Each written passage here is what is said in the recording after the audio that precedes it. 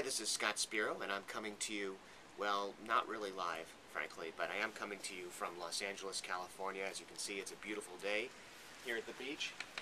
Nice blue ocean. I've got my boogie board ready to go out, but first I want to talk to you about Microsoft Office Service Pack 2. Now, this is a big upgrade from Microsoft, and the question that I'm being asked is, should you upgrade? Well, in a short answer, it's yes, you should. And it's not an automatic upgrade, generally speaking. So you want to go, if you're using Windows XP, go to your control panel, go to Windows Update, Vista, you'll want to go to the Windows Update service, and do this manually.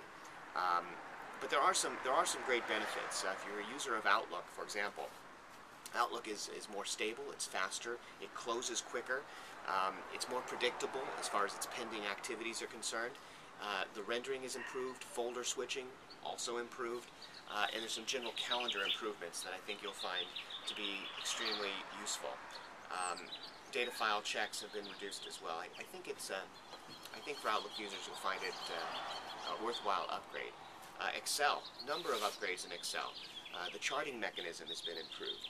There's a chart object that's newly added. Shapes are rendered more quickly.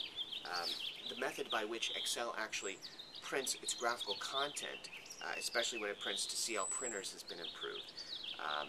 Conversion rates have been improved. So across the board, Excel has been, I think it's a better program, frankly. In PowerPoint, when you zoom in to shape edit, that's been improved. Faster file resaves. Several printer-specific fixes have been introduced. Now, if you want a longer list of the updates that have been implemented, I would suggest going to the Microsoft Office update site, taking a look there. Now, one other word of caution.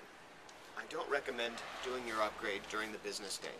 I've got about 6,000 emails in my inbox, and it literally took an hour for Outlook to bring itself back to life after I did the update. So I would recommend doing it in the early morning or evening, or even on the weekend if you can bring yourself to do it. Anyway, I welcome your comments and look forward to speaking to you soon. Thanks a lot for watching.